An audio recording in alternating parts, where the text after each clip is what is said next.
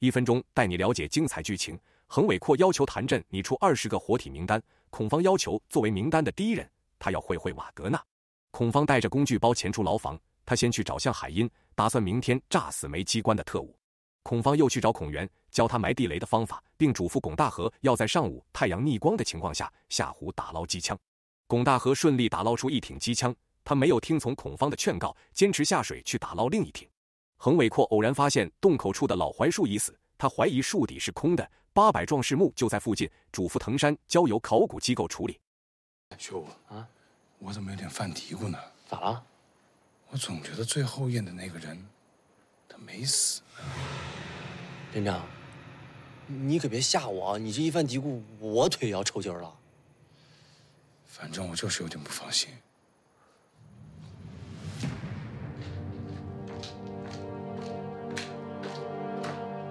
お前らちょっと離れてろ。ここで物音がしても入ってくるんじゃないぞ。はい。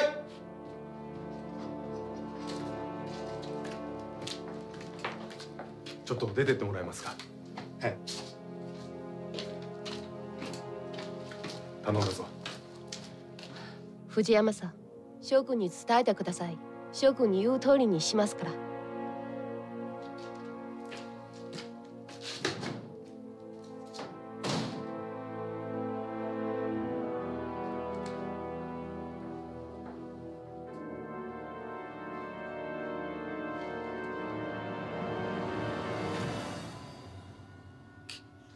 君は？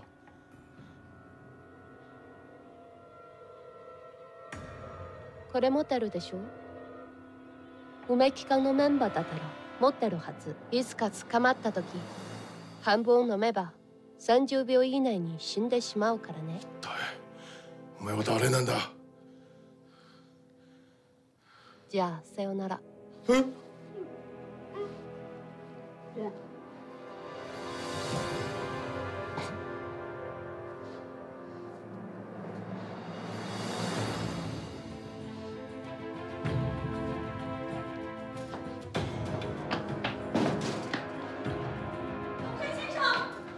先生，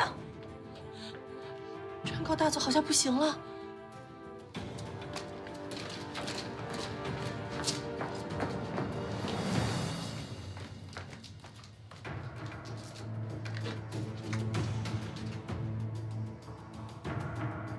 原因は何だ？診断によりますと、川口大佐の死亡原因は毒殺によるものです。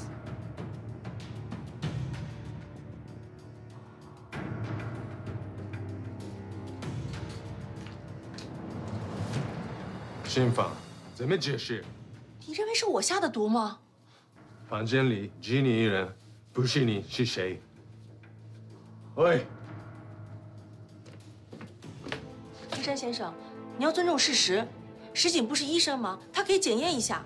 不验知，但是你现在最大致嫌疑，这个。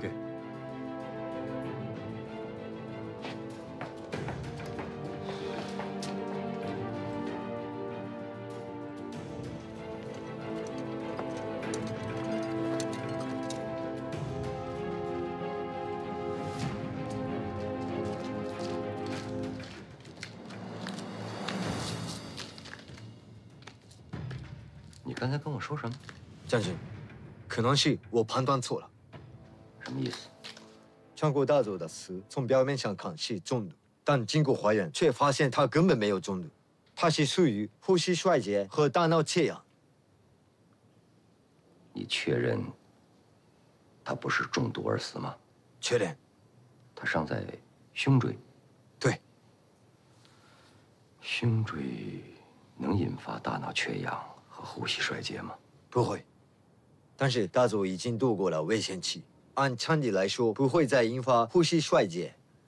他会不会吃了什么我们分辨不清楚的药物？那需要解剖。解剖。はい。一定要查得水落石出。はい。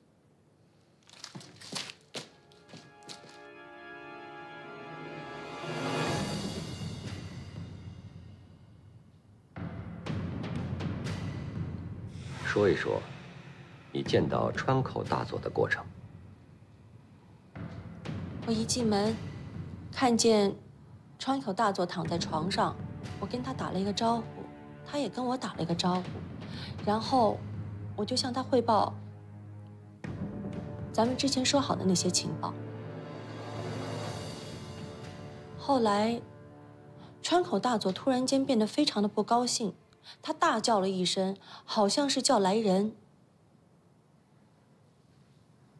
来人，他喊来人，说明他不信任你。我认为他是不舒服，他想叫医生。后来你就出去喊藤山君和石井君。当时我没有反应过来，后来我发现山口大佐的脸开始发紫，呼吸越来越困难，我就立刻出去找藤山先生和石井先生了。你认为你是川口大佐信任的人吗？当然。我不这么认为。何以见得？因为川口大佐告诉我，你是假的。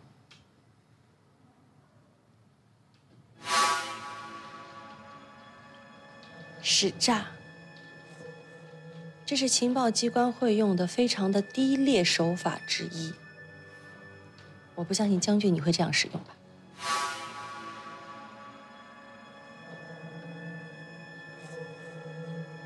我诈你了吗？在你出去喊人的时候，川口大佐用尽他最后的力气，在自己的手上写上一个字“假”。他告诉我，你是假的。合情合理。川口大佐这样做，是我们情报人员能够传递信息最后的手段。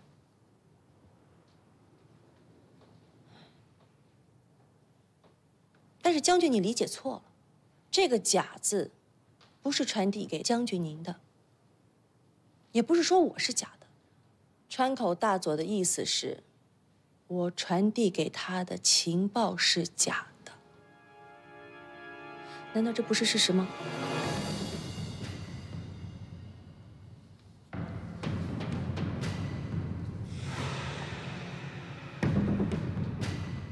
韩伟阔将军恕我直言，您是不是患有被迫害狂想症？川口大佐的死是我能够控制的吗？他遭遇不幸，地雷是我放的。至于他是不是中毒，一查就知道了。关于我嘛，真假很容易分辨，何必在这里捉迷藏？怎么才能确认你的真伪？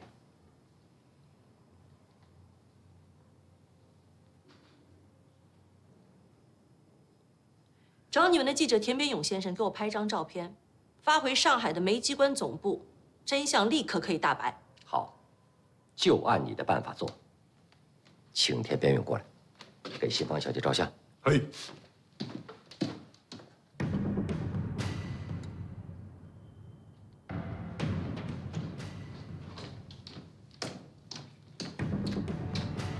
将军，在川口大佐的胃里找到了这个。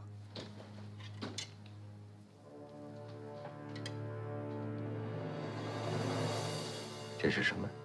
普通的安眠药，没有特殊成分。我不是告诉过您吗？川口大佐，他有服食安眠药的习惯。他为什么白天服用安眠药？很抱歉，这您得问川口大佐本人了。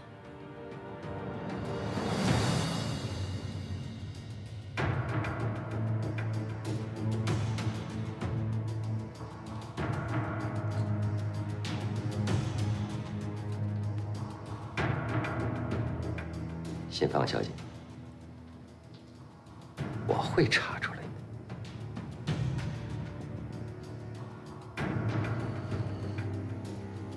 快到防风的时间了，陆大，跟我上去看看我哥那有什么情况。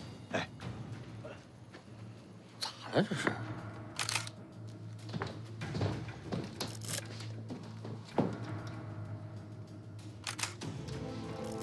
田边勇先生，拜托把我拍得好看一点。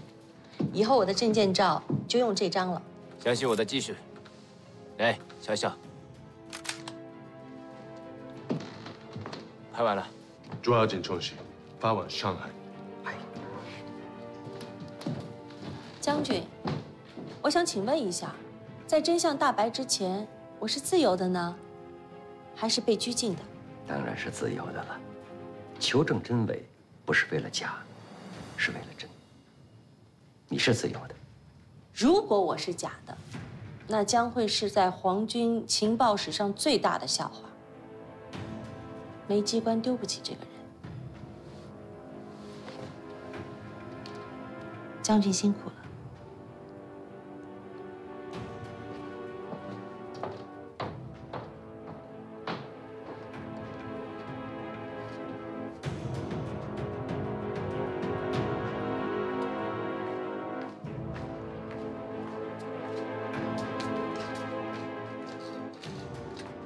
等等，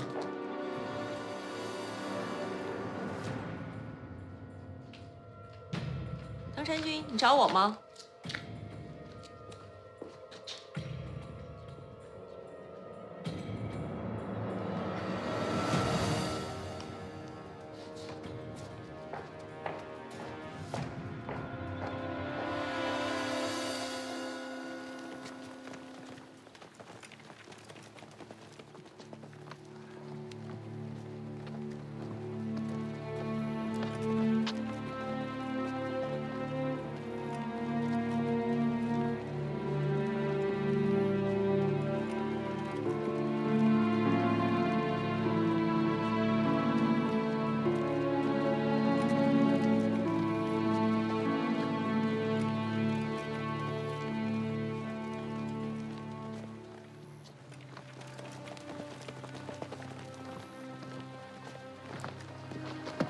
我要跟孔元联系一下。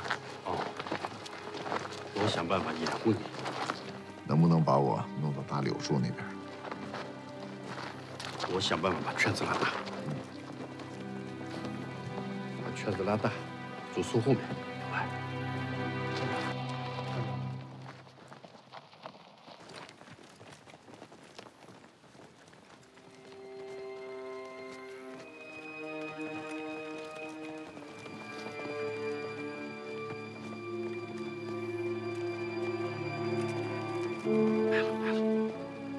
走。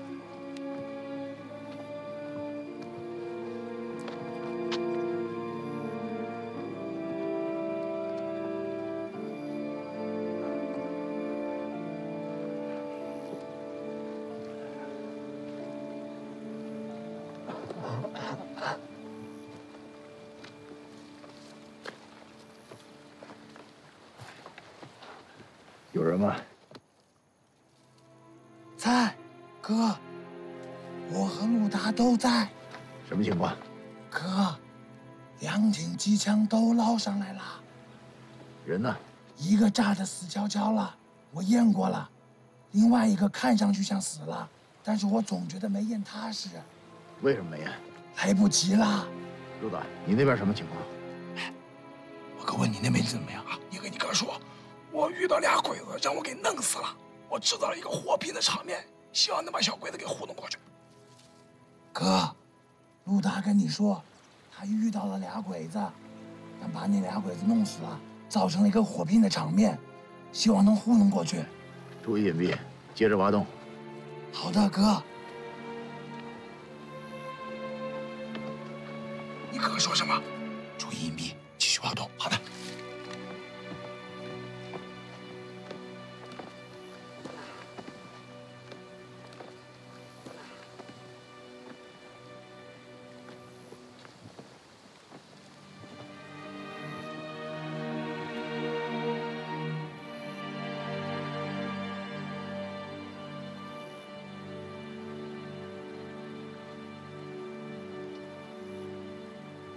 你不用替我喊口令了，我就散散步，5分钟之后你再来接我，好吗？新芳小姐，我现在不仅是替你喊通信口令，我还刚接到藤山中组的任务，在上海发电报之前，你必须在我视线内活动。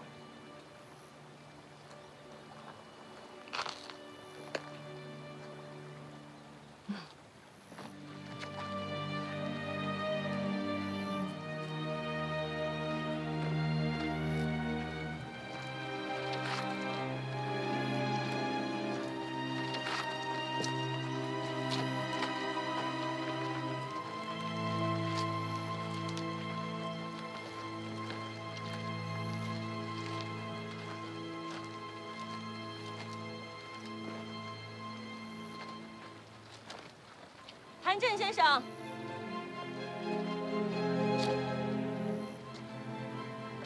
你身体好些了吗？啊，我很好，谢谢。你怎么样啊？我不好，偏头疼。哦，那可要好好休息啊。夜长，谁知道呢？再见。再见。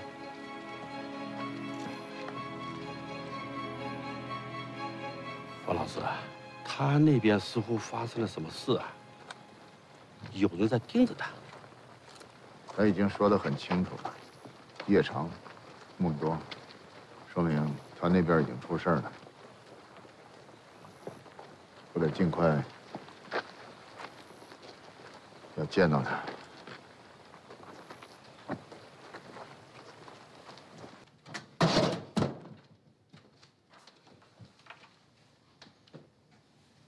信方最近有什么动向？他去湖口转了转，跟兵工厂厂长谭震有了几句话。说了几句话。说了几句话。说的什么？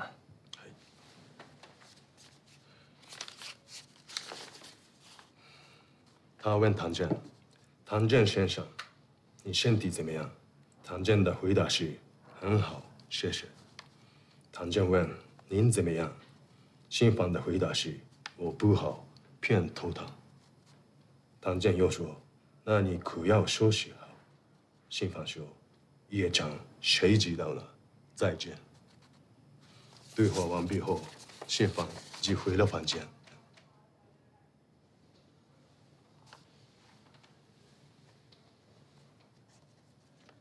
他为什么和谭震对话？难道他是八路军？信方绝对不是八路军。为何？气质。他的气质绝不是八路军。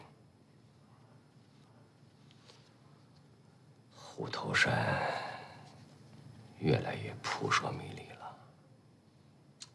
我们该如何应对？提高防范等级。嗨，我现在继续安排。等一下。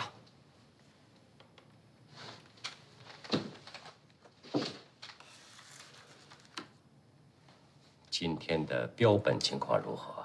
死了。我跟他干活了。将军，标本必死才说明，瓦格纳教授真敢华乎？一个士兵杀人正常，一个教授杀了人，他就再也没有回头之路了。他的手上沾满了鲜血，他的命运从今以后就掌握在我们手上了。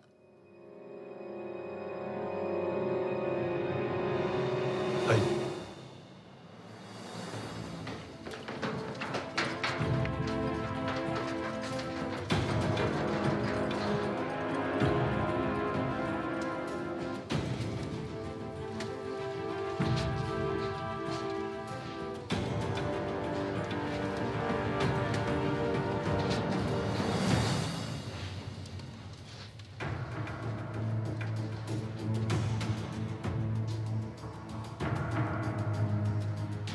快去，通知里面的人撤出来。好。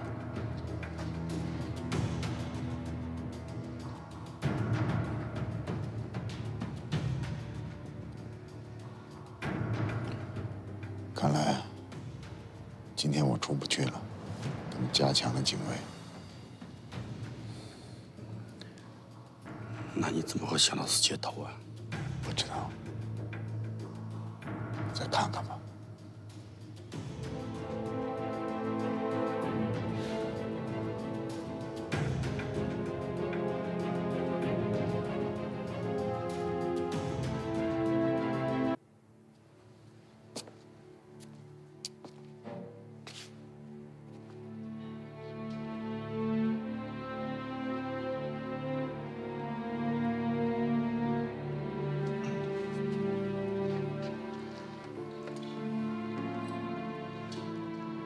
洪老师啊，接不上头怎么办啊？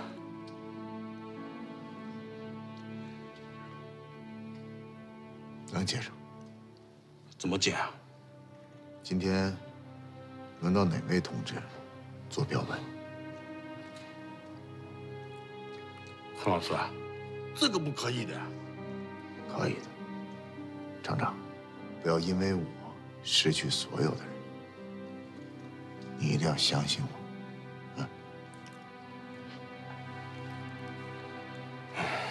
今天是张宝印。那我今天就是张宝印。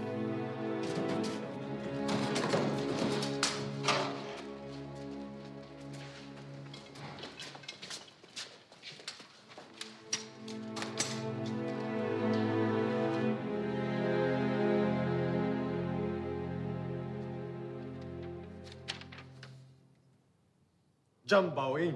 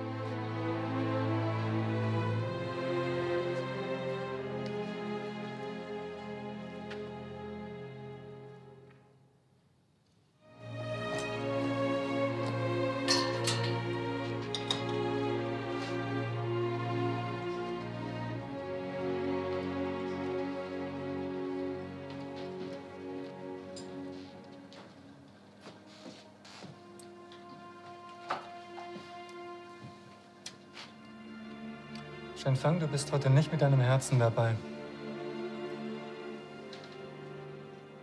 Stimmt, ja, stimmt. Was ist los?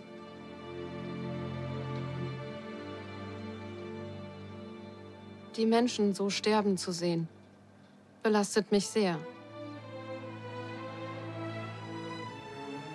Noch nie habe ich sowas Grausames gesehen. Ich hoffe nicht, dass du mit mir wieder über die Versuche sprechen willst und diskutieren magst. Sonst sage ich den Japanern Bescheid.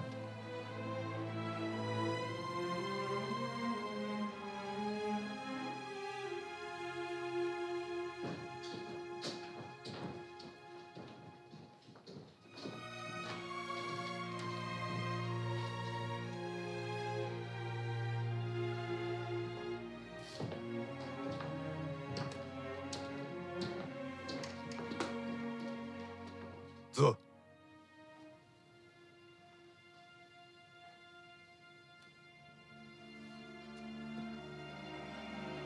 请稍等片刻。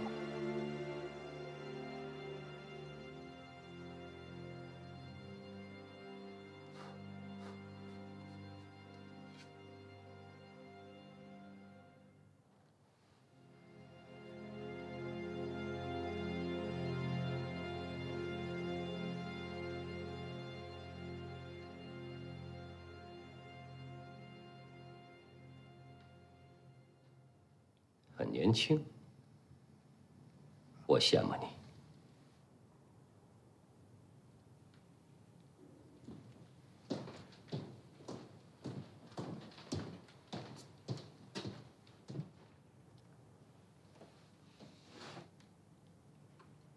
是，谁都有年轻的时候，但是不是所有的人都有老的机会。是的，40岁的时候，我见到白发苍苍的老人，我会觉得沮丧。过了40岁，我再见到他们老人的时候，我为他们庆幸，因为他们活过了一生。其实，每一个人都应该有完整的一生，只不过现在这个世界变得越来越邪恶，毁掉了我们垂手可得的幸福。世界的话题太大了，我们两个还是谈一谈你现在的处境吧。我现在想知道，你在兵工厂做什么？技师。你不像技师，你说话的逻辑像教员。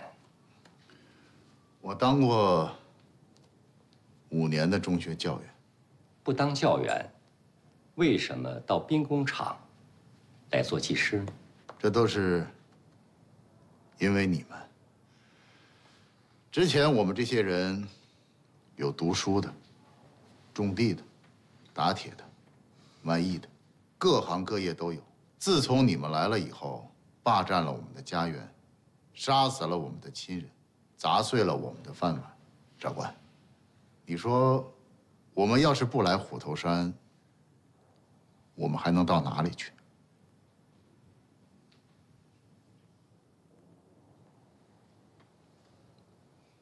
我相信你是个优秀的教师，不过，你们兵工厂多了一个人。如果你愿意的话，可以告诉我，这样，我可以推荐你到日本大学去留学。你既可以活着，又可以活得很好，既可以有年轻，又可以有年老，度过完整的一生。皮之不存，毛将复焉。狭隘的理论。人的价值是最大的价值，人的价值不分国界。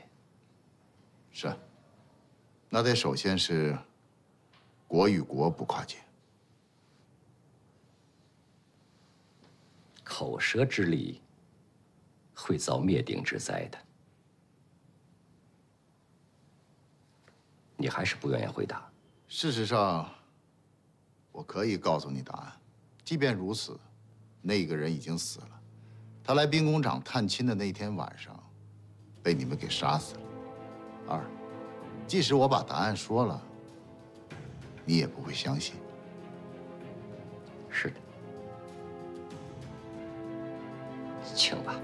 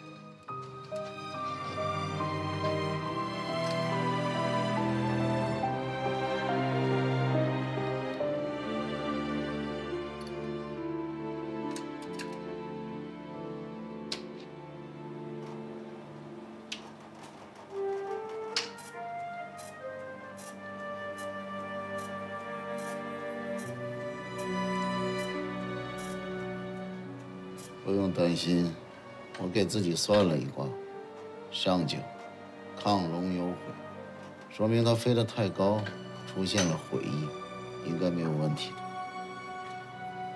Was sagt er? Er bittet darum, dass Engel hierher kommen mögen. Ihr Chinesen, ihr habt doch keinen Glauben. Wen betet er an? Den Teufel. Was ich besitze, sehe ich wie im Weiten. Und was verschwand, wird mir zu Wirklichkeiten.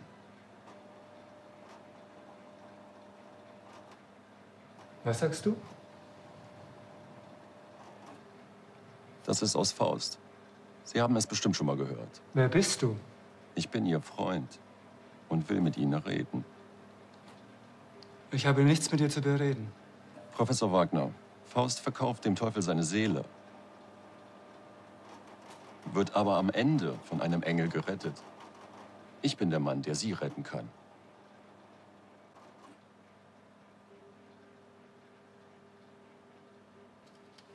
Du bist nur ein Proband, der zu viel redet. Ich werde dich abholen lassen. Professor Wagner, ich hoffe, dass Sie mir zu Ende zuhören. Ich werde dich abholen lassen.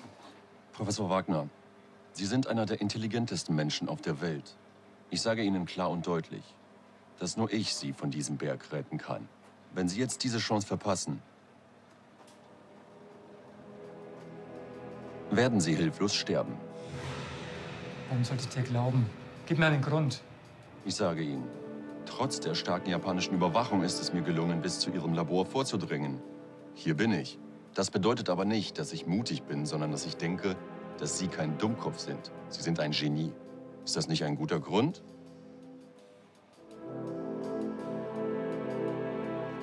Herr Wagner, da draußen ist die Hölle. Wenn Sie wollen, können wir miteinander reden. Wir haben viele Themen, über die wir reden können. Zum Beispiel Goethe, zum Beispiel den Hutauberg. Und zum Beispiel auch, wie wir beide weiter überleben können.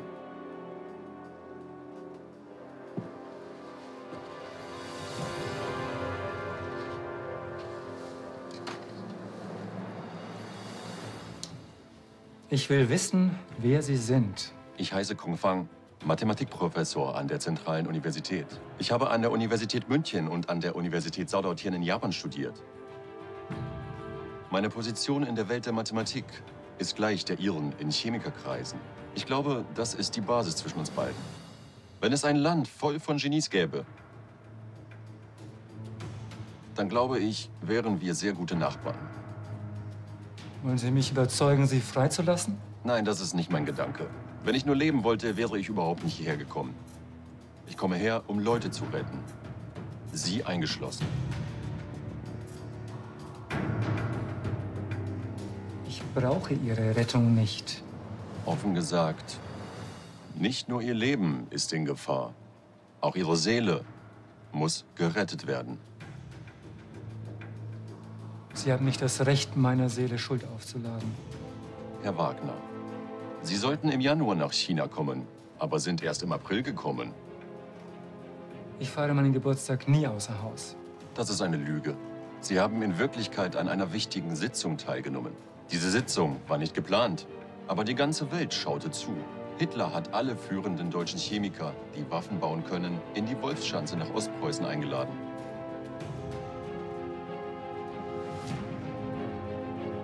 Den genauen Inhalt der Sitzung kenne ich nicht, aber es wurde sicher diskutiert, ob Tabun eingesetzt werden soll. Woher wollen Sie das wissen? Die Zahlen.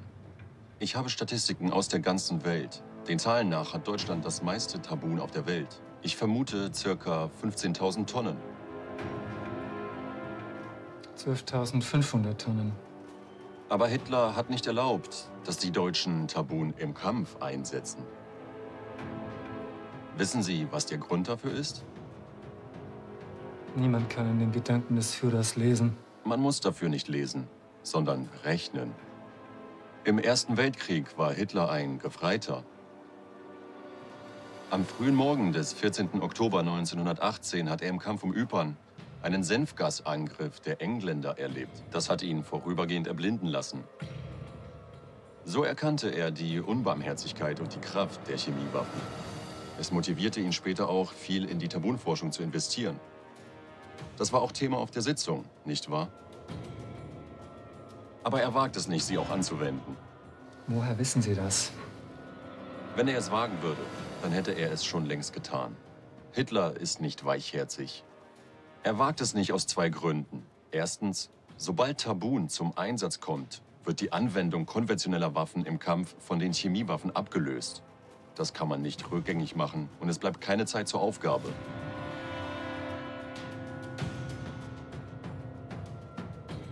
Zweitens weiß er nicht genau, wie viele chemische Waffen die Alliierten besitzen. Vielleicht weiß er nicht, ob sie überhaupt Tabun haben. Das war auch ein Thema auf dieser Sitzung, nicht wahr? Die Alliierten haben kein Tabun. Das ist eine Tatsache, die alle Chemiker in Deutschland kennen. Aber der Führer weiß es nicht. Herr Wagner, bitte erklären Sie mir, wie Sie das verschweigen konnten. Ich war nie im Zentrum der deutschen Chemiewaffenforschung. Ich bin nur ein Mann von draußen. Aber ihr habt bestimmt zusammen entschieden, Hitler die Wahrheit nicht zu sagen. Da ihr besser als Hitler versteht, was für eine schreckliche Waffe Tabun ist.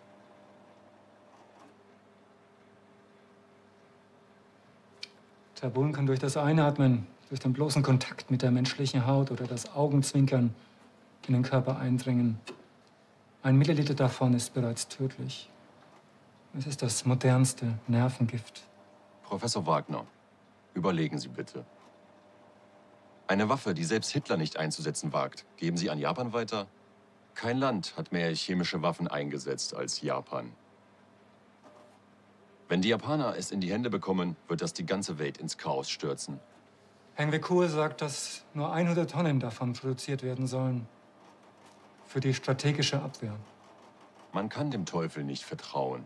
Bedenken Sie Ihre Situation. Wenn Sie das Tabun erfolgreich hergestellt haben, glauben Sie, dass Sie dieses Labor, dass Sie den Hutoberg verlassen können? Wagner 教授，我可以明确地告诉你，虎头山上只有冤魂，没有天使。战争就是战争。我的文质彬彬是装出来的。你是科学家，你要为科学献身，罪恶由我承担。Ich kann nicht arbeiten, wenn ich bedroht werde. 那我就杀掉所有的标本，直到最后一口。Soll das etwa heißen? 对。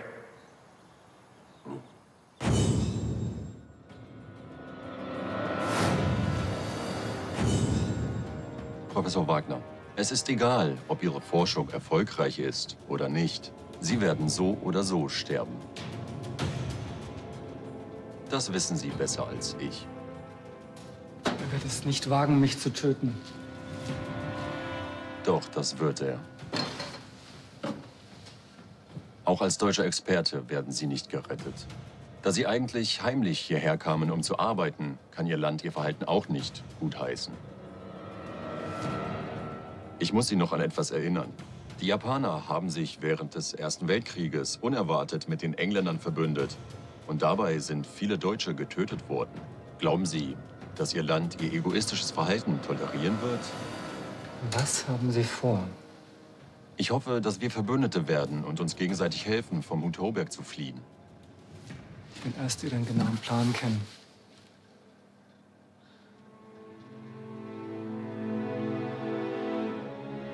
Obwohl er kein Deutsch spricht, wäre es besser, wenn Sie ihn rausschicken und etwas erledigen lassen. Herr Schitian, ich brauche die Aufzeichnungen von gestern. Können Sie mir bitte holen? 石田君，不用担心，教授正在询问标本以前的身体状况，麻烦你去拿昨天的素描过来。嗨。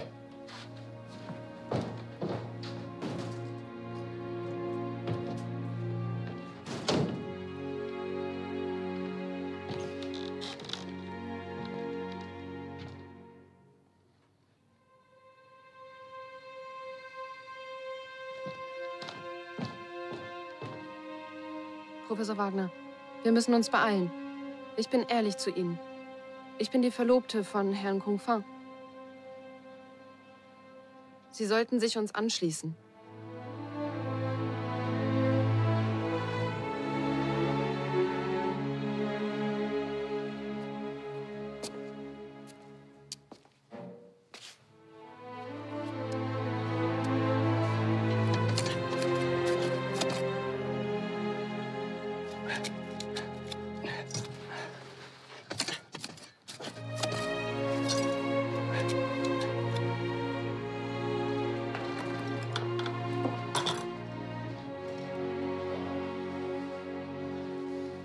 Vielen Dank, Professor Wagner, dass Sie sich uns anschließen.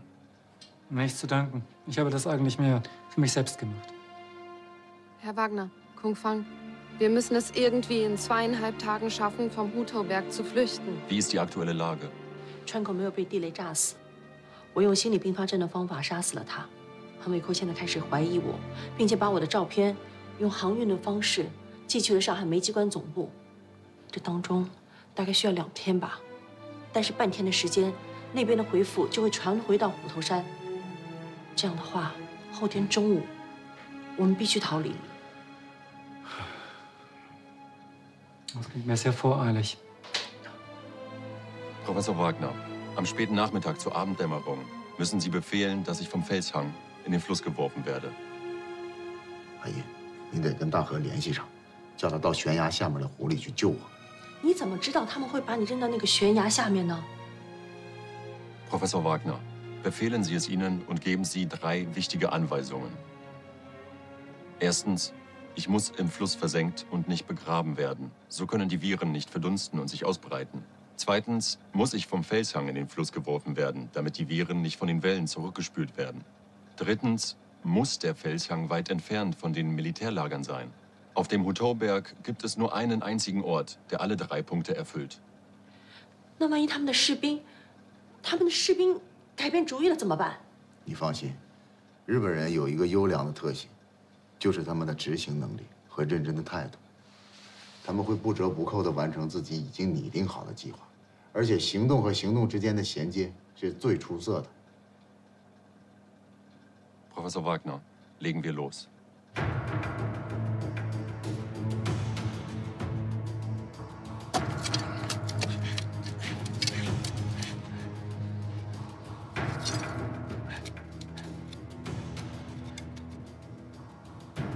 Herr Wagner, was machen Sie da? Was ist das für eine Spritze? Ist sie gefährlich? Keine Sorge, das ist ein Medikament, das zu vorläufigen Atemnot führt. Hat die gleichen Symptome wie bei einer Begiftung, aber man ist bei klarem Bewusstsein. Muss das wirklich sein? 一定要注射，如果不注射的话，去悬崖的路上，他们就会容易发现，而且注射以后身体会僵直，才能不会对一些动作做出本能的反应。阿姨，你放心吧，赶紧去找大河。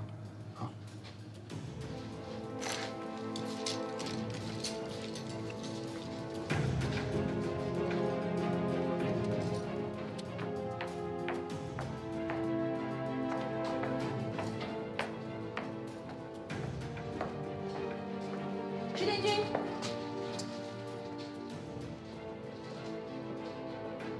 瓦格纳先生让我跟你说，他还要前天的那个标本的素描，麻烦你给他复印一份。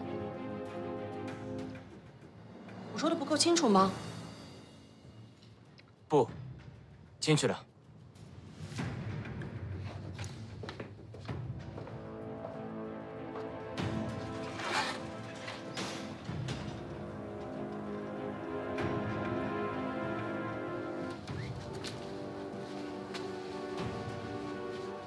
Professor Wagner, Sie müssen sicherstellen, dass die Leute aus dem Gefängnis nach dem Einnehmen der Medikamente noch bei klarem Bewusstsein sind.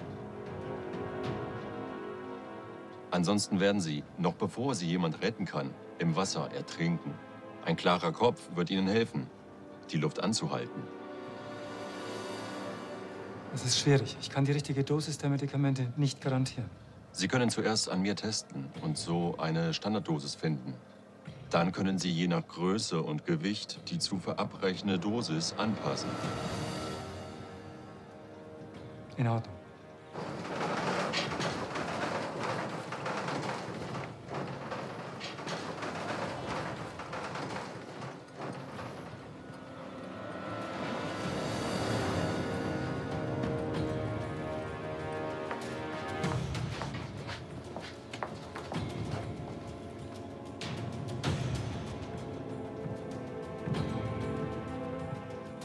Herr Kung Fa, wollen Sie jetzt wissen, ob ich mich an unsere Abmachung halte? Herr Wagner, glauben Sie an Gott? Ja. Dann können Sie Gott für sich entscheiden lassen. Was bedeutet das? Haben Sie eine Münze? Nein.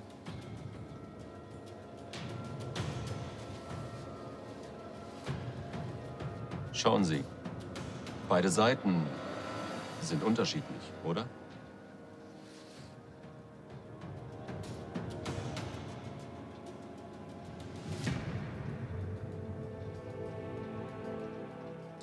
Wählen Sie eine Seite aus. Haben Sie einen Vorschlag für mich? Zahl. Ich wähle Kopf.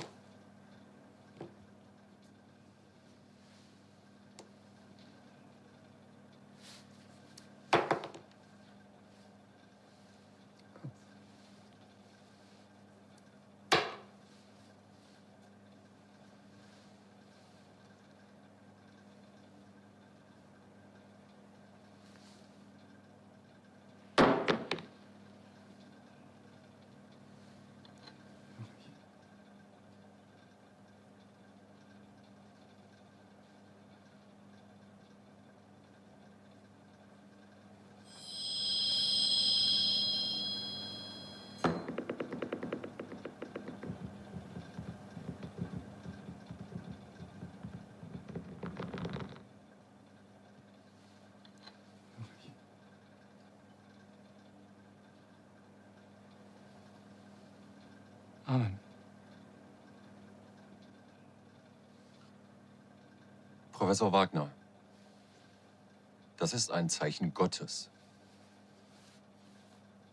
Fassen Sie sich ein Herz.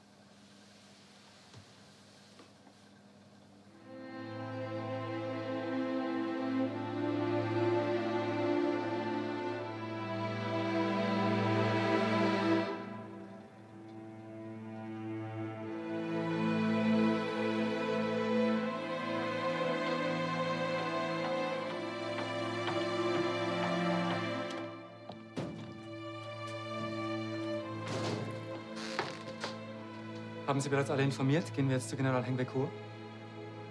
Das geht nicht. Die Japaner überwachen mich sehr streng. Ich kann nicht mit ihm in Kontakt treten. Kann ich Kung Fang jetzt sprechen?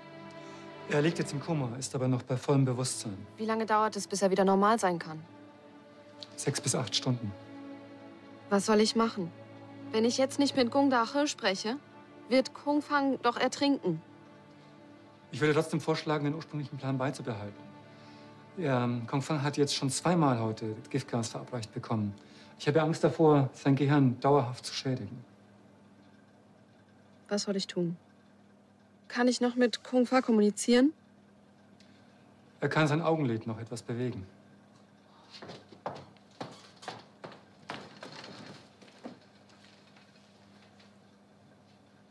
你现在听得到我说话吗？如果你听到了，你眨一下眼睛。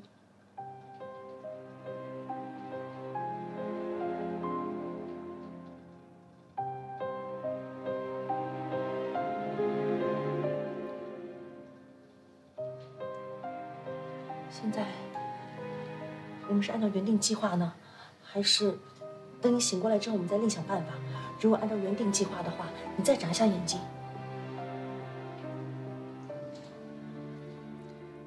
那有什么办法呢？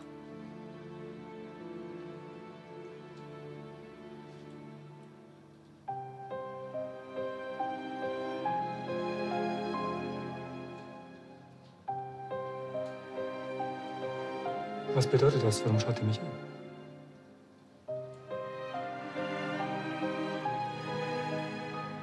你的意思是从瓦格纳身上想办法？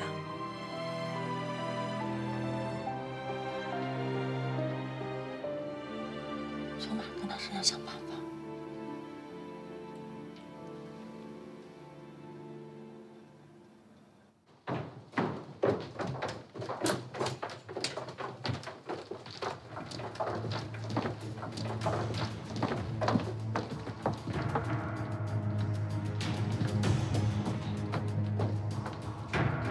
Wie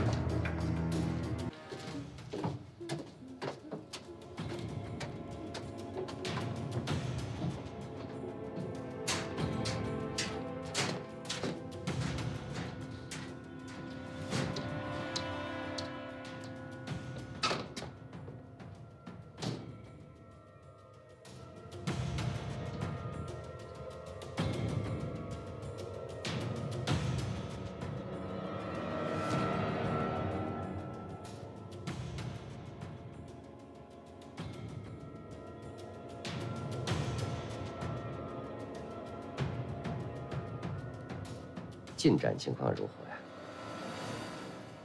Wie ist Ihre Arbeit heute? General, wir haben heute die Empfindlichkeit der Asiaten gegenüber dem Nervengas getestet. Ich muss sagen, das Experiment war sehr erfolgreich. Aber leider ist das Versuchsobjekt jetzt tot. 我今天做了东方人对药物敏感度的实验，实验非常成功。但遗憾的是，标本都已经死了。没有什么遗憾的，没有死亡哪有新生啊？死亡的标本怎么处理呀？ Er sagt, das ist nicht schlimm. Ohne Tod gibt es keine Geburt. Was soll mit der Leiche passieren? Das ist der Grund, warum ich nun bei Ihnen bin. Die Korrosivität und die Ansteckungsgefahr der Leiche ist sehr hoch. Das heißt, sie kann weder begraben noch verbrannt werden. Am besten wäre es, sie im Meer zu versenken. 我要说的正是这个问题。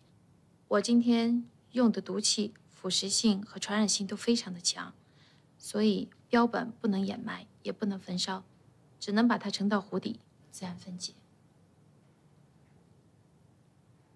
General, ich kenne mich hier nicht aus, aber gibt es hier vielleicht einen Steilhang direkt am Meer? 可是我对山区不是很了解，不知道有没有临水的悬崖。有。为什么要有临水的悬崖？ Ja, haben Sie. Aber warum muss es der Steilhang am Meer sein? Es wäre am besten, die Leiche von dort direkt ins Meer zu werfen. Dann werden die Giftstoffe nicht zurück ans Land gespült. Und auch für das Militär bestände keine Gefahr. Und sie könnten die Leiche direkt die Giftstoffe aus Meer hinausspülen. 最好是把标本从悬崖上抛下去，这样湖水也不会拍到岸上，也保护了军营的士兵。最好抛标本的地点要离军营有一定的距离。将军。 我知道一处地方符合这个标准。好，把死去的标本和以前的标本全都投到这个湖里。係。瓦格纳教授，我非常好奇，我想可不可以看一看死去的标本？ Er will den Toten angucken. Kein Problem. 没问题。谢谢。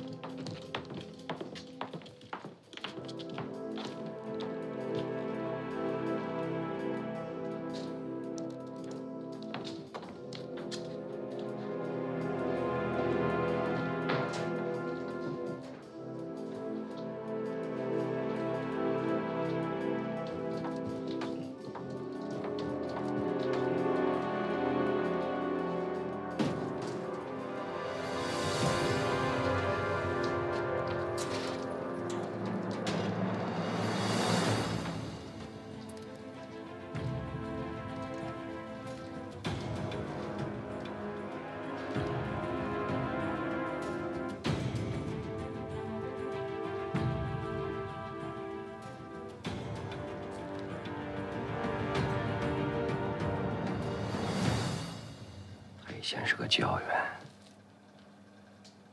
口才跟逻辑性都非常好，要不是非常时期，我真想放你一条生路。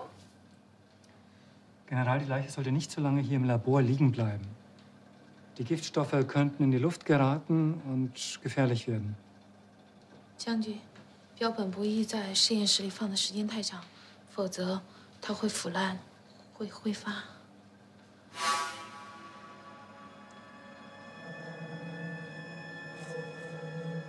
他的皮肤红润，为什么没有腐烂的痕迹？ Sein Gesicht sieht normal aus. Die Faule fängt von innen an. Wenn man sie erst sieht, kann es zu spät sein. Die Giftstoffe gelangen nach draußen, in den Raum und könnten uns alle vergiften.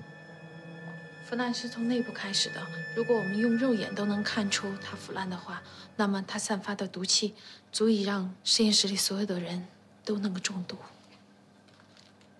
将军，马上把它处理掉吧。嘿，瓦格纳教授，尸体让他们来处理。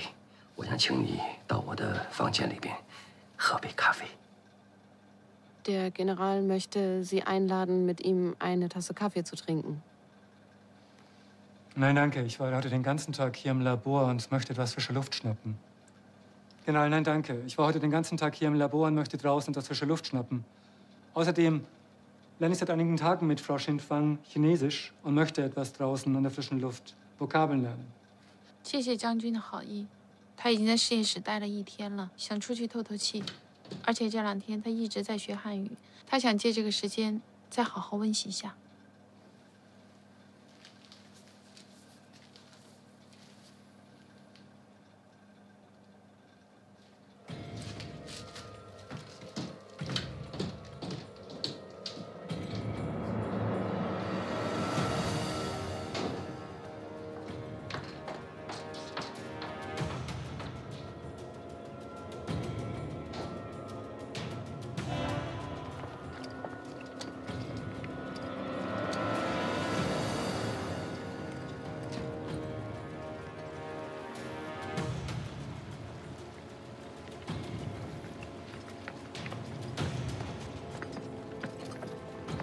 Herr Wagner, können Sie Paul wegschicken? Paul, du kannst jetzt meine in den Mantel packen.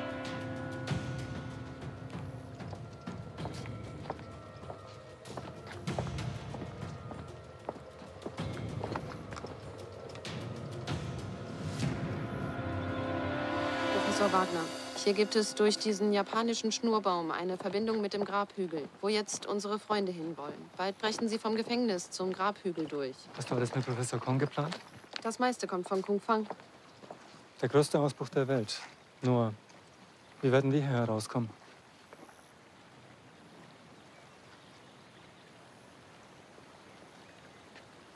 Ich treffe heute Abend Xiang Haiyin. Xiang Haiyin ist für den Dienstplan der Wachen verantwortlich. Sobald sie den bekommt, teilt sie es sofort dem Führungskommando der neuen 4. Armee mit. Dann werden wir die Japaner von innen und außen angreifen. Wir sollten uns jetzt hier hinsetzen.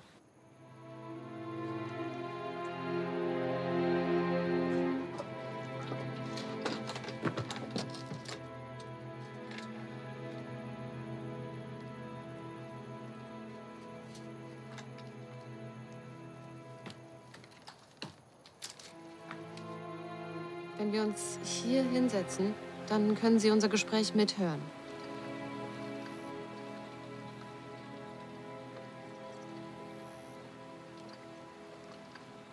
Kong. Kong. 孔子的孔。孔子的孔。方。方向的方。方向的方。孔子的孔。方向。夏老师，您是说孔方老师吗？注意听讲。有东西的有。有东西的有。难。困难的难。困难的难。有难。夏老师，您是说孔方老师有难是吗？如果是有，在哪里？在哪里？你告诉我。悬崖。悬崖。水底。水底。路上。路上。快！夏老师，你是说孔方老师将要在悬崖底下的水域有难，现在已经在路上了，让我们去救他是吗？如果是你又说大，说大。大。我明白了，夏老师，还有一点，是不是在上次那个悬崖的水域呀？如果是你又说小。小。好嘞，我知道了，我们去救他的。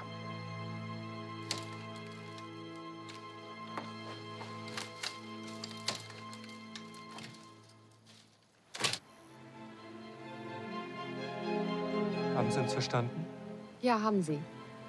Die Japaner werdet ihr bezwingen. Ihr seid unbesiegbar. Ja, Herr Wagner, Sie sind jetzt auf der unschlagbaren Seite. 连长，连长，连长，快，连长，快去救孔老师！我哥怎么了？刚才接头的时候，向岩老师跟我说，你哥有难在悬崖的水底，还是上的那个悬崖水底的。还有什么指示？要快越好。突连，军情集合。Ich dachte früher, dass Deutschland stark sei, aber ihr habt mich die Beziehung zwischen den Menschen und dem Krieg neu überdenken lassen. Ich habe die Kraft des Lebens und die Klugheit der Menschen unterschätzt.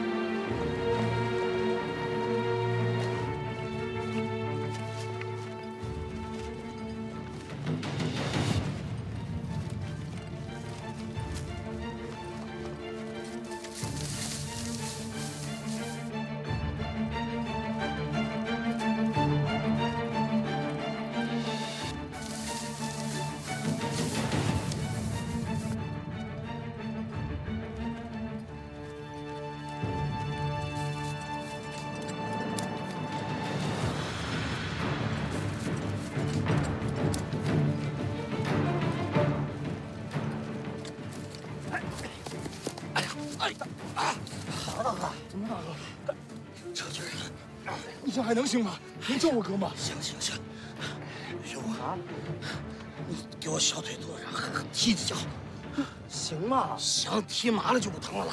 来，要踢了啊！快抓紧时间！来。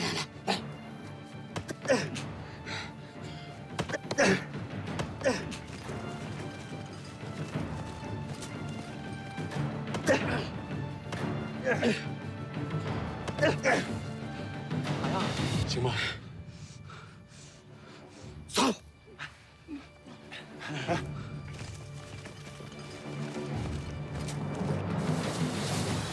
事吧？我们这些人可都沉不到水底啊！放心，就算我还有一根手指头能动，我都要把孔方救出来。我是谁呀？水底下是我家。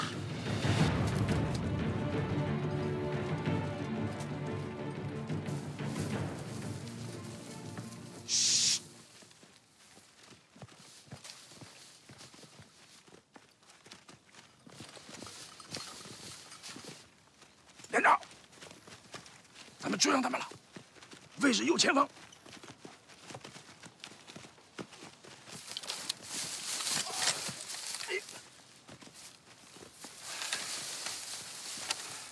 连长，我建议打伏击救手，孔老师。不行，绝对不能暴露，要听我哥和我嫂子的。得听他哥的，我没听落了2挺机枪，你看我这腿就抽筋了呀。快走，瞧镜头啊！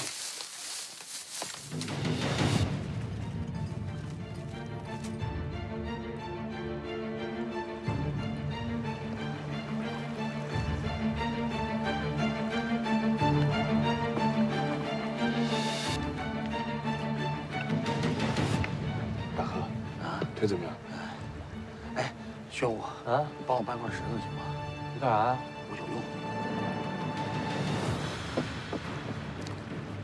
哎，不行，这太小了。你要多大的呀？只要你搬得动，越大越好。行嘞。